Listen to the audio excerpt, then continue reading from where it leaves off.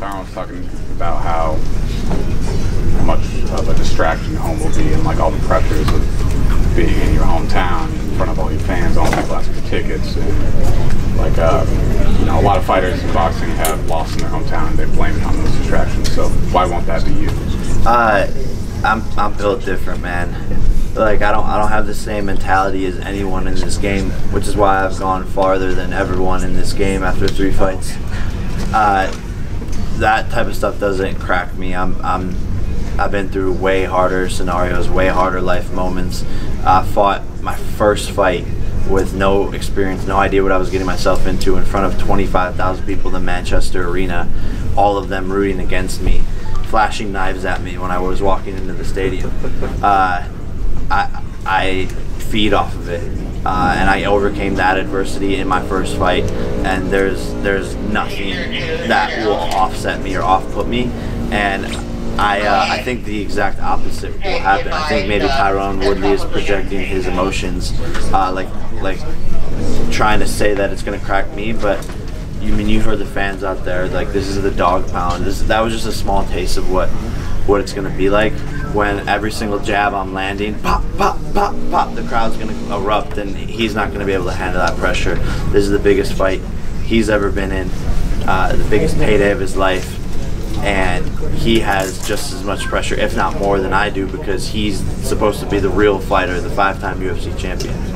So you talk about how you really thrive off like that hate and like kind of playing that villain role, but you're coming into an arena where perhaps for the first time you're really going to be embraced. Is that going to be any sort of adjustment for you, like since you thrive so much in that environment where people are against you? I think it'll be dope. You know, like this is like one of my first fights back from COVID. You know, a lot of my fights have been no audience at all, so I'm excited to see how it goes. But at the end of the day, when the fight and the bell rings, I turn into a robot, and like I'm just performing a job, and it's autopilot, and I'm so focused in the ring and have so many thoughts, and I'm calculating every moment that I don't really think about what else is going on outside the ring. Cool. That's it for me. Someone else wants to jump in. Jake, I got a question. So training's been super rigorous, difficult. How have you implemented master locking into your training process? Anything? Yeah, master locking is actually a key part of my training regime, because Does BJ help you out? sometimes Okay. No.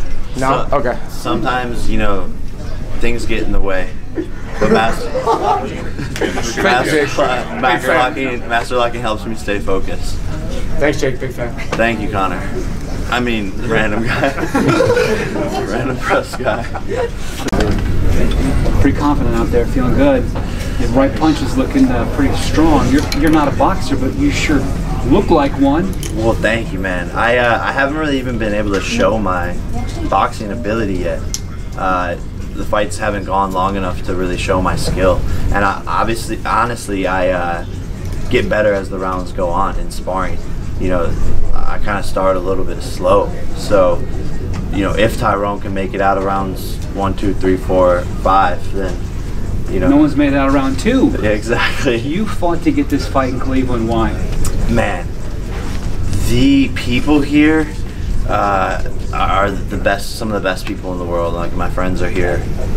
This city is one of the best cities in the world, and I just wanted to tell my parents, like, yo, we're bringing the fight home, and have that moment with them.